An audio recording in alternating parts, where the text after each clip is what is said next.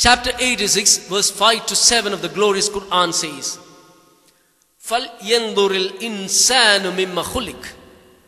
Let man then observe out of what he has been created. خُلِقَ مِن مَّاءٍ دَافِقٍ.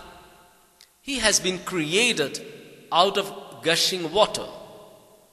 يَخْرُجُ مِن بَيْنِ الصُّلْبِ وَالتَّرَائِبِ, which comes out from between the vertebral column, that is backbone, and the ribs. It's well known now that the gonads, the organs which produces sex cells, testis of male and ovary of female, appear in the region of the future loins.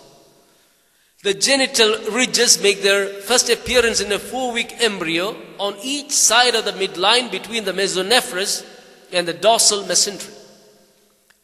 The gonads, once formed, becomes differentiated into male and female gonads, that is the testis of male and ovary of female, by the 7th and 8th weeks. Then the gonad starts a process of descent. The female gonad, that is ovary, stop in the true pelvis, while the male gonads, testis, continue their descent to reach the scrotum.